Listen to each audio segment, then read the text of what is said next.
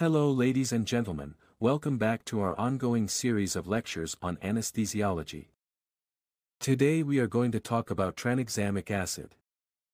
We discuss in this lecture: history, mechanism of action, indications, dosage, side effects. If you are new on my channel, please subscribe to my channel and also follow me on Instagram. So let's go start our lecture. Tranexamic acid. History. Invented 1962. In use USA 2009, UK 2011. Tranexamic acid 1 ampoule contains 500 mg per 5 ml. Always give slow IV injection 1 ml per minute.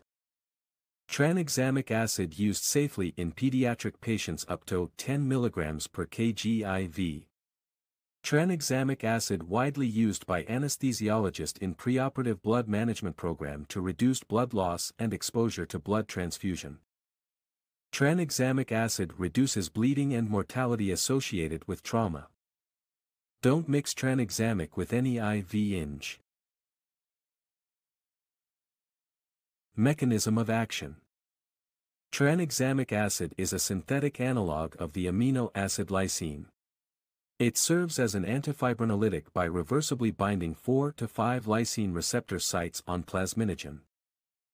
This reduces conversion of plasminogen to plasmin, preventing fibrin degradation and preserving the framework of fibrin's matrix structure.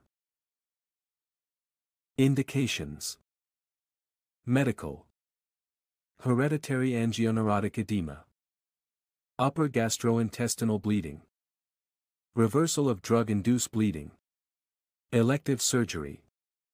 Oral, dental, maxillofacial surgery. Obstetrics, gynecology.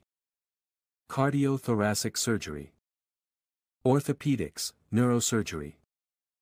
Urology, ENT surgery. Hepatobiliary surgery.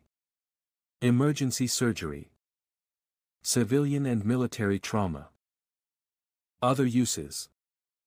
Epistaxis. Hemoptysis. PPH. Hyphema. Melissa. Dosage. Oral, 1 to 1.5 gram or 15 to 25 mg per kg 2 to 3 times per day. IV, 0.5 to 1 gram by slow 3 times per day. Usual IV dose, 10 to 15 mg per kg. Infusion, 25 to 50 mg per kg 24 hours. Renal failure, 10 mg per kg. Side effects. Color vision, dizziness. Blood clots. Allergic reaction. Deep vein thrombosis. Pulmonary embolism. Fast IV causes hypotension. Contraindications. Exclusion. DVT or pulmonary embolism within 12 months of surgery.